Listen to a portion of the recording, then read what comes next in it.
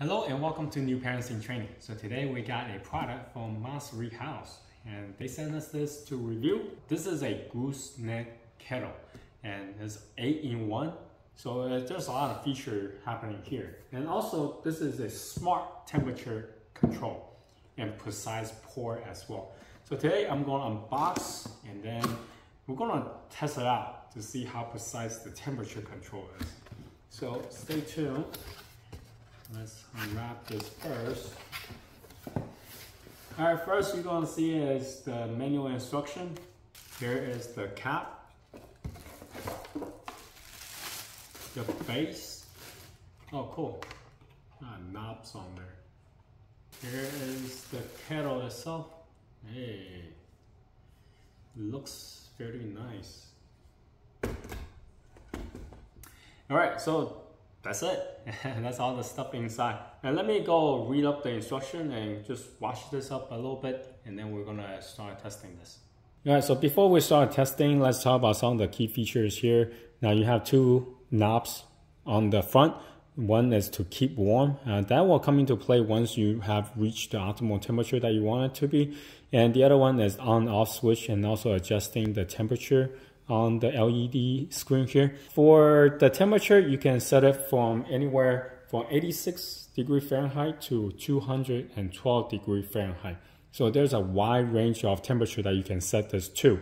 That's very useful depending on what the water temperature you want it to be. For parents, if you want to use it to make formula, the optimal temperature is right around 98.6 degree body temperature, which I'm going to test out in a little bit. On the back, there are two switches.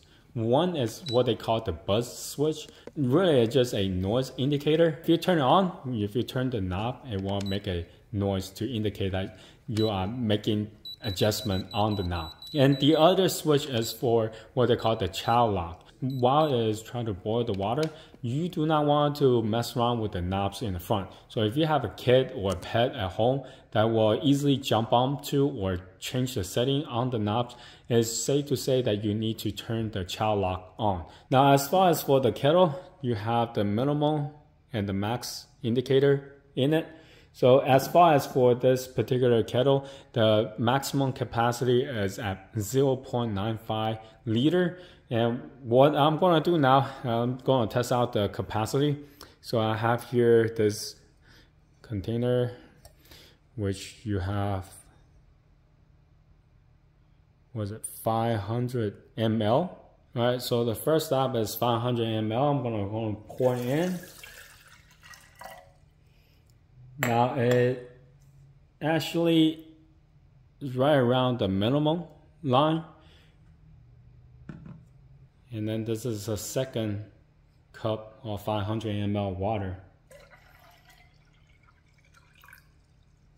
It's right about max line. So every indicator indicates is 500 ml. So first test I want to do is to test to see how long it will take for this kettle to hit the water to 99 degrees. The reason for that is because we have an infant at home and we do use formula. The best water temperature for formula will be at 98.6 degrees Fahrenheit, which is the body temp. Now, since this dial does not do any decimal points, so it can only do whole digit. So the only thing I can do is to set it to 99 degrees Fahrenheit. And also, mind you, according to the manual, the temperature will come out plus or minus 2 degree difference. So just bear that in mind. On the base here, there is a timer. If you press and hold the on-off switch, the timer will show up. But once it shows up, it will start ticking. And there's no way for you to stop it. Like if you click on it again, it will just reset and then start over again. So it's a little bit hard to control. Now what I'm gonna do to clear that and to use a actual timer here. So what I'm going to do now is put this on top. Right now the room temperature is at 70 degrees. So I'm just going to see how long it will take for, right around 69 to 70 degrees. So I'm going to see how long it will take for the water inside here, which is at max level, to the 99 degrees Fahrenheit. After it has done so, I'm going to pour inside this 8-ounce bottle. and then use the heat gun to see how hot is the water that came out of the kettle. So without further ado, let's start with this. Right now I set it to 99 degrees. I'm going to press on and then press start and then see how long this will take.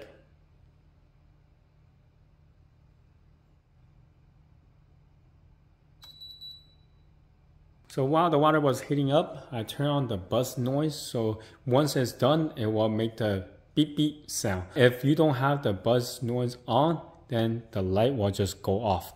Anyway, it took just under 2 minutes to get to the 99 degree I wanted to. And now let's pour this out and see how hot it really is. And as you can see, the water, it's so easy to pour this water out.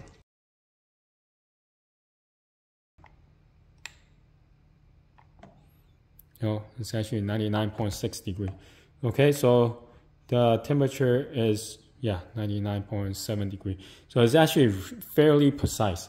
All right, so next what I'm gonna do is to heat up this water to 212 degree boiling point, which is the temperature to brew my coffee with. So I'm not gonna do any pour over or anything fancy. I'm just doing a French press. All right, new pot of water, fill to max line. Right now it's at 72 degrees. Okay, let me close the lid and then turn on. Right now I'm trying to get to the boiling point, which is 212 degrees Fahrenheit.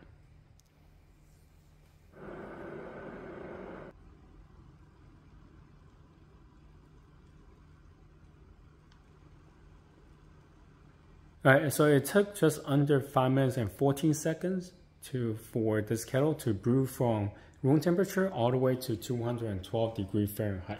All right, my final thought about this Gooseneck Kettle. What I like about it, if you have an infant at home who drinks formula, this is perfect for you. Not only you can use this kettle to boil water for your personal use, such as making tea or coffee, but also you can use this kettle to make warming up water for your baby's formula. Not only that, you can keep your water warm at your desired temperature for up to 24 hours. That's a really great feature to have. And also, if you do have kids at home or pets, they have a child lock on it. So once you turn it on, doesn't matter where you press on the knob, it will not change the setting until the lock is being released. Another feature I really enjoy is how easy it is to pour out the water with this Gooseneck Kettle. And it's very precise where you want the water to go. So if you are doing a pour over, that's really a must to have, because some area of the coffee you just need to have the water to touch, but not by pouring all too much water onto it. So this will give you a precise pouring. So anyway, this is my review of the Maestri House Gooseneck Kettle. If you have any questions, comment down below. Until next time, bye.